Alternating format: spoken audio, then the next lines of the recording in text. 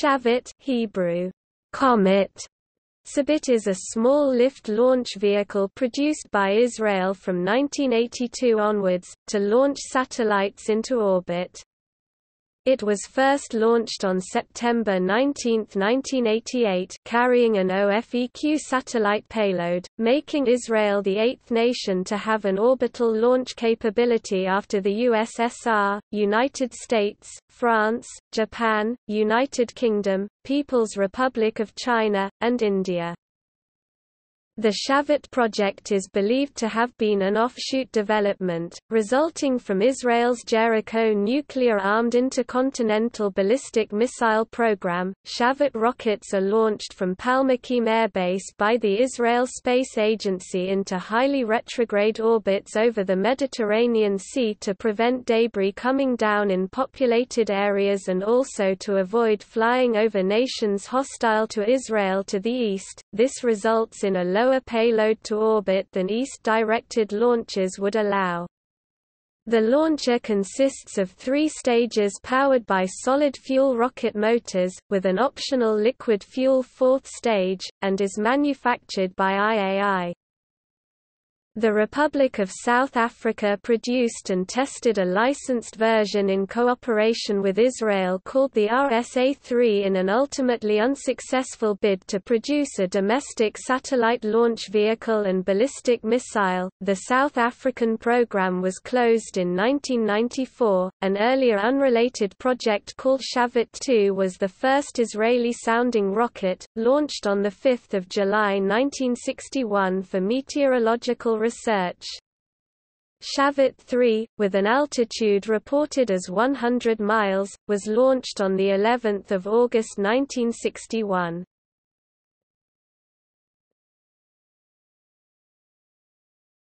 Topic: Development. The development of Shavit began in 1982. Shavit was a 3-stage, solid propellant launcher designed to carry payloads up to 250 kg into low Earth orbit. It was speculated for some time and later confirmed that the first 2 stages of the Shavit were that of the Jericho-2 missile. Shavit was first launched in 1988 and because of its geographic location and hostile relations with surrounding countries, Israel had to launch it to the west, over the Mediterranean Sea, in order to avoid flying over those hostile territories to its east. The practice has continued ever since.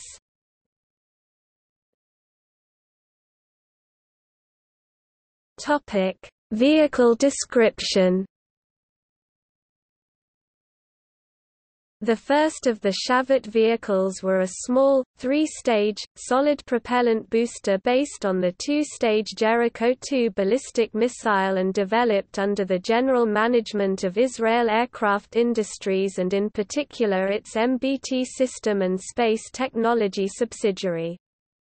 Israel Military Industries produces the first and second stage motors, while Rafael is responsible for the third stage motor. A planned commercial Shavit upgrade was called Next. This name is no longer used, and this proposed upgrade configuration is now called Shavit-2.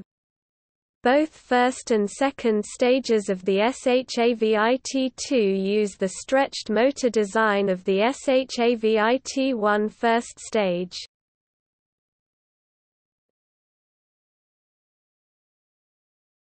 Topic: Launch history. The Shavit has been launched 10 times, placing the payload into orbit 8 times. On the 4th and 6th flights, the vehicle failed before reaching space. Most non-Israeli satellites are launched eastward to gain a boost from the Earth's rotational speed. However, the Shavit is launched westward retrograde orbit over the Mediterranean Sea to avoid flying and dropping spent rocket stages over populated areas in Israel and neighboring Arab countries. The Shavit is also said to be made available for commercial launches in the near future. The September 2004 failure of the Shavit resulted in the destruction of the $100 million OFEQ-6 spy satellite. Israel used Indian Polar Satellite Launch Vehicle in the subsequent launch for the Texar-SAR satellite, while upgrading the Shavit launcher. On the upgraded Shavit 2, the follow-up OFEQ-7 was successfully launched on a Shavit rocket in 2007.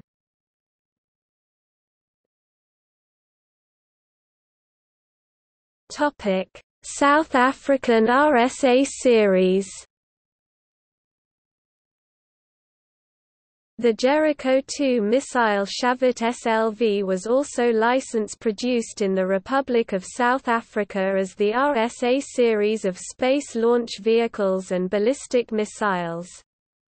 The RSA-3 was produced by the Houtek, a discontinued division of Denel company at Grabouw, 30 km east of Cape Town. Test launches were made from Overberg Test Range near Bredasdorp, 200 km east of Cape Town. Rooiels was where the engine test facilities were located. Development continued even after South African renunciation of its nuclear weapons for use as a commercial satellite launcher. Development actually reached its height in 1992, a year after nuclear renunciation, with 50 to 70 companies involved, employing 1,300 to 1,500 people from the public and private sector. A much heavier ICBM or Space Launch Vehicle, the RSA-4, with a first stage in the Peacekeeper ICBM class but with Jericho-2, RSA-3 upper stage components was in development. In June 1994 the RSA-3, RSA-4 South African satellite launcher program was cancelled.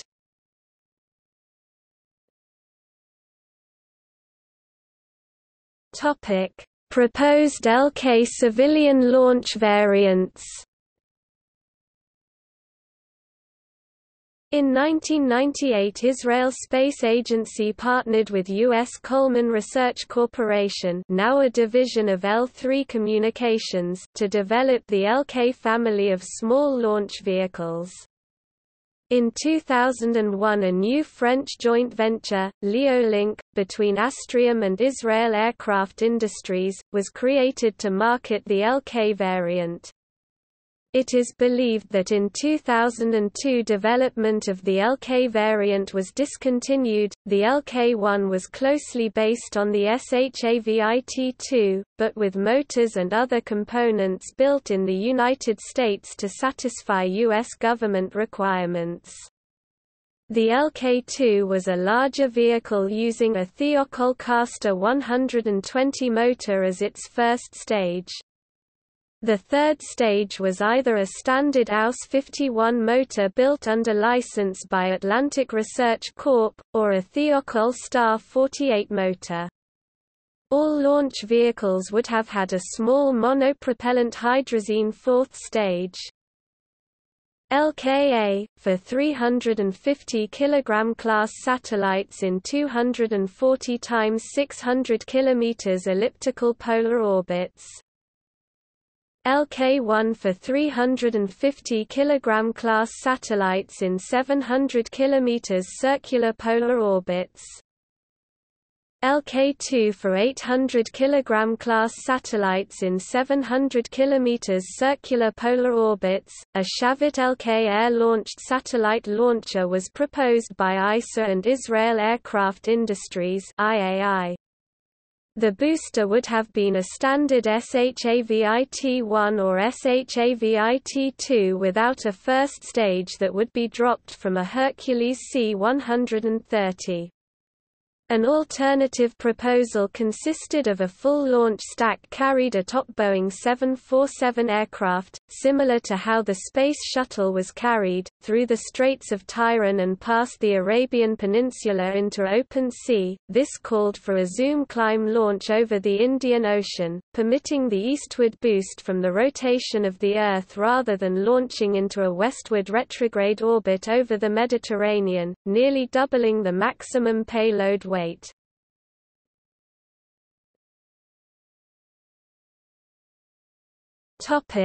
Comparable solid fuel rockets. ASLV, Minotaur, Mu, Pegasus, Start 1, VLS-1.